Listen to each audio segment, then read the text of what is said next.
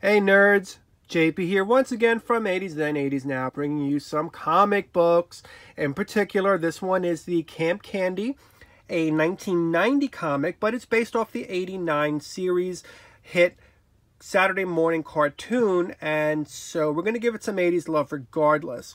So Camp Candy follows John Candy, who is an inept, clumsy camp counselor who took care of Iggy and Robin and Vanessa and Duncan and Chester, and I think there was Nurse Molly in here. There was Xavier DeForest. Here's some ads of Popeye. And we just loved John Candy. He was so much fun. Oh, Go Head to Head Wireless by Acclaim. Funny. And another Nintendo game.